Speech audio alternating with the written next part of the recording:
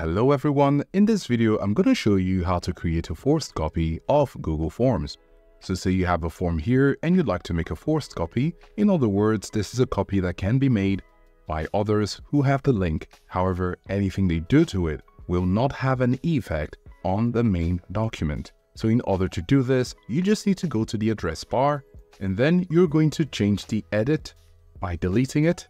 And then you're going to type copy. When you do that, you're going to press Ctrl A to select everything and Ctrl C to copy it. And then you're going to go over to where you'd like to share the link. So when you paste it here and now you have the link, you can share this link with others. Now what this means is when they click on it, they're going to have to make a copy of their own. That's why it's called a forced copy. So we're going to go over and tap on it. And then when we click on the link, you can see, would you like to make a copy of t-shirt sign up? Now it's also a forced copy because you have no choice, you have to make a copy. So when you click on it, you now have a forced copy of the t-shirt sign up form.